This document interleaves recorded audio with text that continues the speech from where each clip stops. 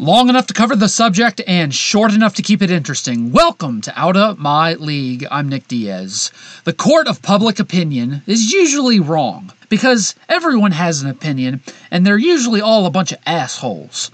So, turns out Gloria Scott, the sweet, innocent little old lady that was a security guard that was allegedly sexually harassed by Darius Geis, was trying to extort money from LSU, using an AAU New Orleans basketball coach to get $100,000 in exchange for Darius Geis. If they're going to play in the bowl game, pay me the money. So, for those of you saying, well, Gloria Scott says she denied ever saying this, that she ever advised this man who represented her to try to extort money from LSU. Well, after the fact, there's now a voicemail of Gloria Scott, the sweet, innocent little old lady, saying, "Under no circumstances are you to listen to anyone that claims to represent me. Only this AAU coach who tried to extort money from you is representing me." Now, does that mean Darius Geis didn't sexually harass her? Or did sexually harass her? Doesn't mean any of that. But the fact that so many people in the court of public opinion and in the national media, in their infinite wisdom, believed her without any doubt kind of proves my point from the very beginning. Because from the very beginning, my bullshit meter was going way up. And it went up because this woman said she went to all kinds of newspapers and lawyers, attorneys, and the police department, and nobody would bother to help the sweet, innocent little old lady. You hear that? That's my bullshit meter going off. And then, on top of that, you really expect me to believe, and you expect everyone else to believe, that after you called LSU to report that this had happened to Darius Geis, that their lawyers are all involved and your representative is involved, that after all of that, Ed Orgeron, the head football coach of LSU, picked up the phone and called you with Darius Geis right next to him asking for an apology and saying, "Can you please forgive him?" all while preparing for a bowl game against Notre Dame.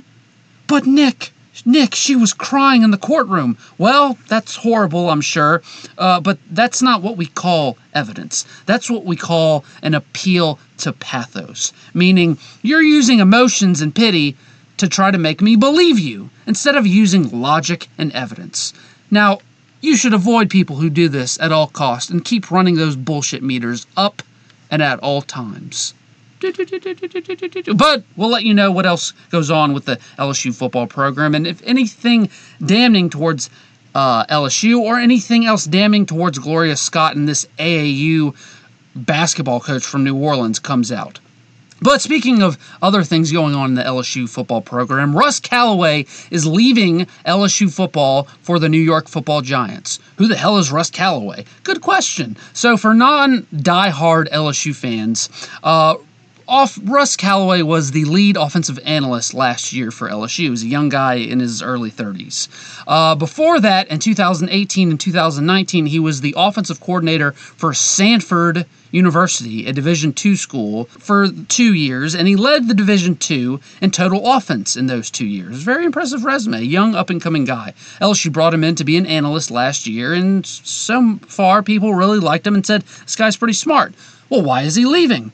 Well, one, it's the New York Football Giants. You get paid more, it's better on your resume, and you don't have to recruit, and your off seasons are, well, actually off. And secondly, he was kind of passed over when he thought that he would get promoted. So this kind of thing didn't just happen overnight. The New York Giants didn't just randomly call him and say, "Hey, you want to get hired and be an analyst for us now?" He was probably looking to move on for a while now, probably the last 2 or 3 months after these other staff members were hired. Or at least when he found out he wasn't getting a full-time staff job. There was a report back in December that Russ Calloway was being promoted to a full-time on-the-field staff position. We didn't know what it was, but it was sort of out there as a rumor. And there was even a report about it. Well, that didn't happen. And to top it all off, George Munoz, who was at Baylor and was the lead offensive analyst in the 2019 season, came back to LSU this year to basically add on to LSU's on-the-field staff, and I'm guessing that didn't go over for Russ Calloway.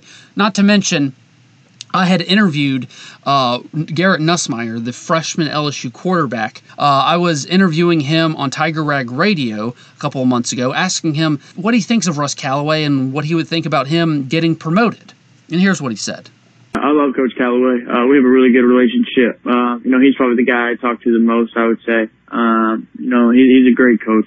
I really like his ideas and philosophies as far as, how the quarterback position works. I think I'd be extremely ecstatic if they decided to promote from in-house and make him the OC. That would be pretty awesome. Well, that didn't happen. So, is it a big deal? No.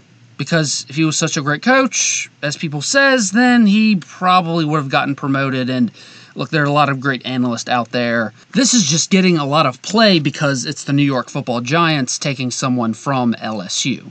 And so that's why it's big news. Speaking of another big news, people have been talking about if Joe Burrow has been pushing the Cincinnati Bengals to draft his former LSU teammate, Jamar Chase, with the 5th overall pick.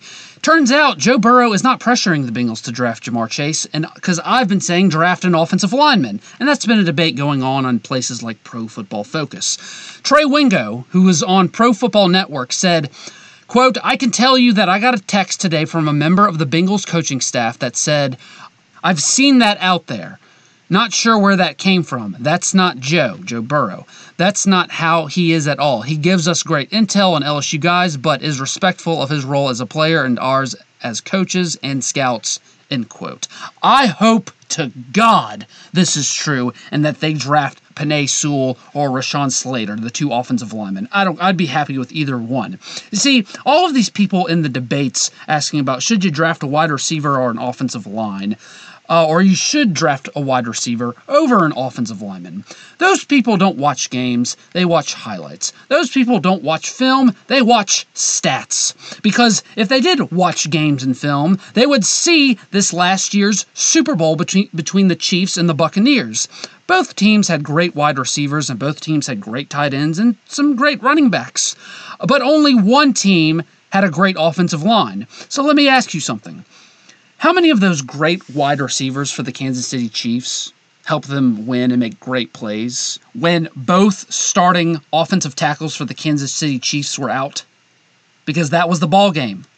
See, statistically, if you look at the last several years in the NFL draft is giving you fewer and fewer great offensive linemen and more great wide receivers. There will be a plethora of great wide receivers to come. You may even get some in the second round this year. But there are fewer great offensive linemen. But I'm not someone who played quarterback. But I'll finish the point I'm trying to make from a guy who actually plays quarterback currently in the NFL. This was Aaron Rodgers, who was on the Bill Simmons show on HBO back in 2016. Let's take a listen.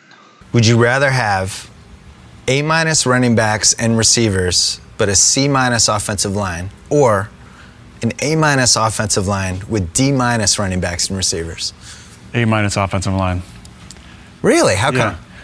Because if you can protect the quarterback, you're going to have an opportunity to find guys open. The defense just can't cover for that long. So, Pro Football Focus. No, don't draft Jamar Chase. Draft Penei Sewell, draft Rashawn Slater, draft an offensive lineman. That's how football actually works. Thanks for listening to Out of My League. If you like what you heard, be sure to like, share, and subscribe, or follow me on Twitter and Facebook in the description link below.